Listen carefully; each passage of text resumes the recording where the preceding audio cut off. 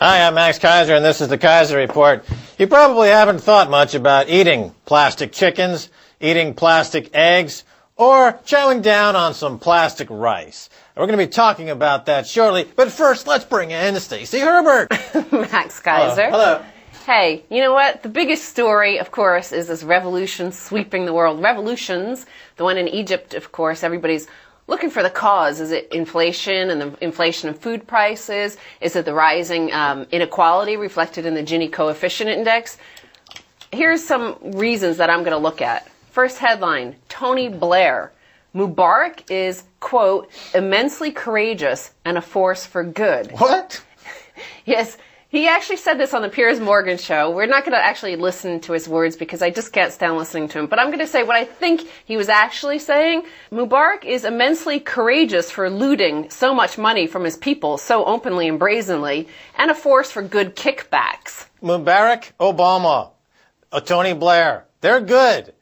If there's a revolution, great. We'll send in the Vodafone and the Starbucks. No revolution? Great. We'll send in some bombers and some tear gas canisters. We make money no matter what happens because we're arbitrageurs, not politicians. But the other important thing about this is this class of global kleptocrats, of globally connected elite who plunder their own countries together.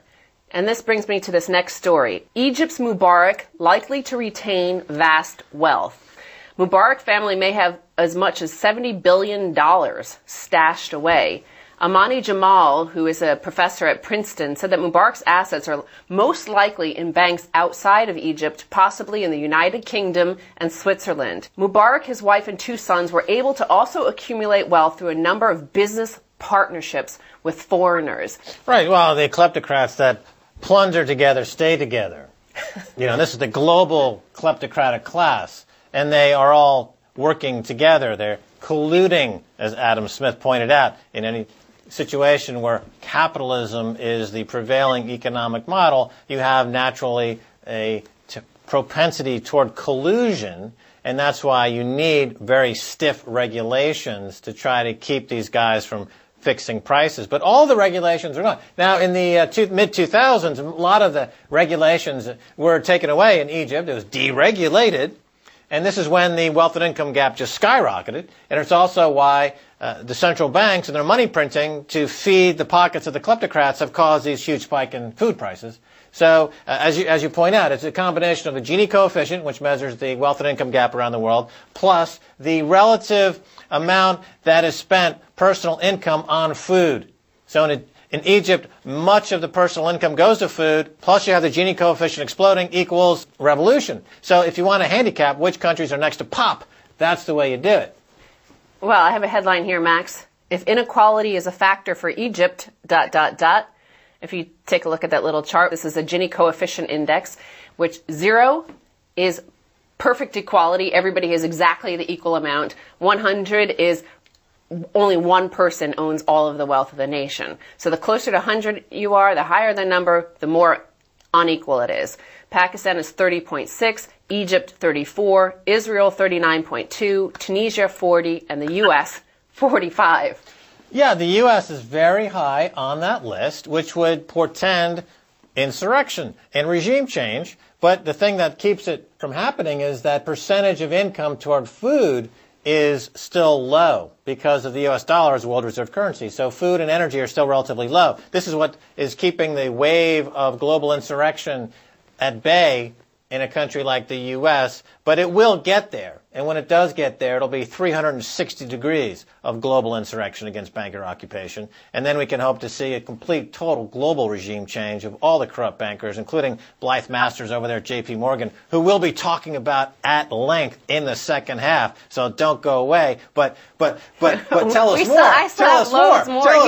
Tell us more. Okay, we're talking about the global insurrection against banker occupation. Part of the things that bankers have done is create volatility in the major agricultural products and inflation.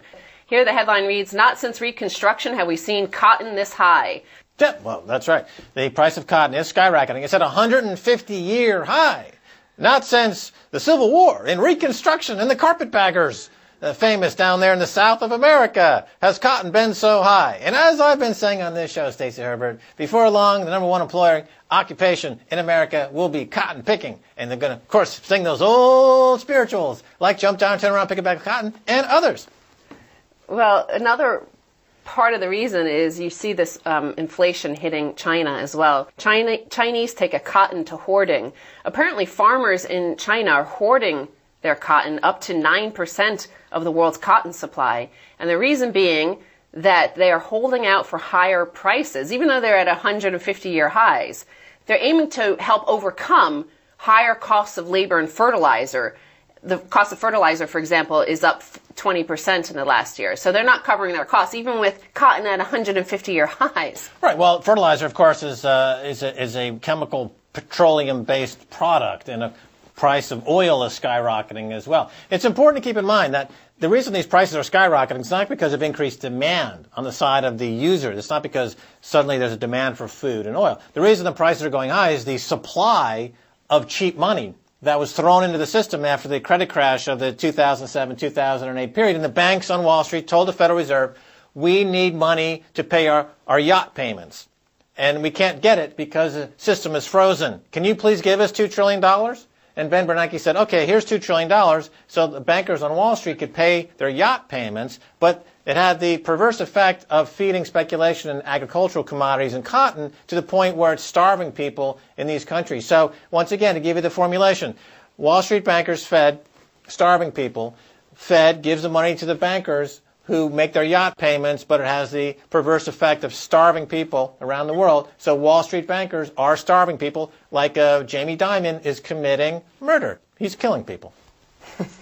So the starving people are not fed because of the Fed. That's right. The Fed is causing people not to be fed. Well, we've always talked about how inflation it helps the rich because, of course, they own the assets into which a lot of the money goes, but also they get money for 0% from the Fed and then are able to speculate on all sorts of products. Just quickly, think of it as a river. You know, the river flows down. So the Fed creates a flow of cash, and the people that live near the Fed, like on Wall Street, that they get the fresh water, the clean water, and if you live downstream, you get the dirty water, and that's what happens in the global financial market. And it increases the price of agricultural products, i.e. food. And we see that related to these headlines, these coming up, these charts, actually, to show you what the difference between the revolutions happening in the Middle East and why no revolution has yet happened in Asia. So if you take a look at this wheat chart, you'll see it's rocketing. And then take a look at the rice chart. You'll see that that's not gone up nearly as much. So because rice has not gone up, the main staple of the peasant in Asia, you're not seeing as much, perhaps, yet strife. Right, but the whole commodity complex is moving higher due to this incredible influx of money that's been directed by the bankers for the bankers at the exclusion of the rest of the global population. They're willing to commit mass genocide of the global population by increasing food prices to the extent of causing starvation just to keep that multi-hundred-billion-dollar bonus pool active on Wall Street. That's the only reason this is happening. Those people are culpable in a mass homicide, mass genocide. Well, just to show you another reason why perhaps rice isn't increasing as much, here's the headline for you, Max. China makes fake rice from plastic. Vietnam reacts. So apparently, according to a Korean language weekly Hong Kong newspaper, China is mass producing fake rice. This rice is a mix of potatoes, sweet potatoes, and plastic. It is formed by mixing the potatoes and sweet potatoes into the shape of rice grains, then adding industrial synthetic resins. Apparently, experts are advising that the synthetic resins can be very harmful if consumed. And a Chinese Restaurant Association official said that eating 3 bowls of this fake rice would be like eating 1 plastic bag. Yes, it's like eating, plastic. Yes, that's delicious.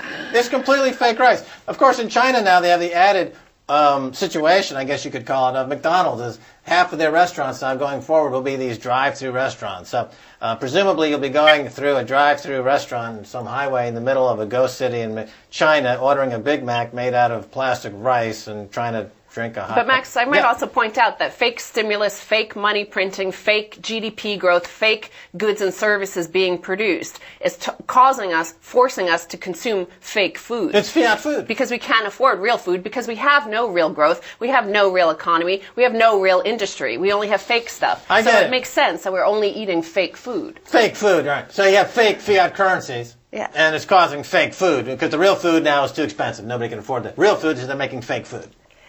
And so final headline here, Max. Iceland proves Ireland did wrong things sacrificing taxpayers.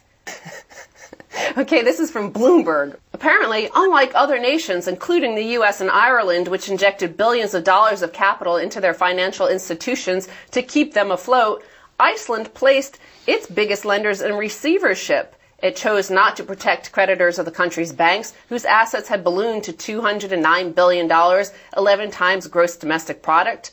And the Icelandic economy this year is projected to grow 3%. Bloomberg says Iceland's decision to let the banks fail is looking smart and may prove to be a model for others. Absolutely. That's what we've been saying on the show. Michael Hudson, Dr. Michael Hudson, economist, has been advising countries to close their banks, default on the loans. But I might add, Max, actually for 150 years, since cotton was at a last all-time high, we have known that if you let the failures fail and you don't rescue them, this is the heart of what capitalism is supposed to be. Not rescue and bail out the crony capitalists, the neoliberal crony capitalists. Yeah, well, that would be capitalism. But we're not talking about capitalism. Only in Iceland do you find capitalism. Exactly, but it's not a new model. It's an old model. And Bloomberg is talking about it as if it is a new model. That, Right. Wow, we're shocked. How is this happening? Wow, maybe we should all study this. But there are thousands of books about this. You could study them. You could have looked at that. Right, so the idea of free market capitalism and competition has so horribly diluted and ignored during this crisis that the idea of actually having a company or a bank fail is considered new by Bloomberg. This is a new idea. Yes. It's called capitalism. It's something brand new. It's crazy, kids. You compete, and if you don't win, you got to be shuffled off and let somebody else try. Wow, what a concept. I wonder if that'll catch on. Well, in Iceland, maybe. I think it'll catch on before plastic rice does. Okay, Stacey, thanks so much for being on the Keiser Report. Thank you, Max. All right.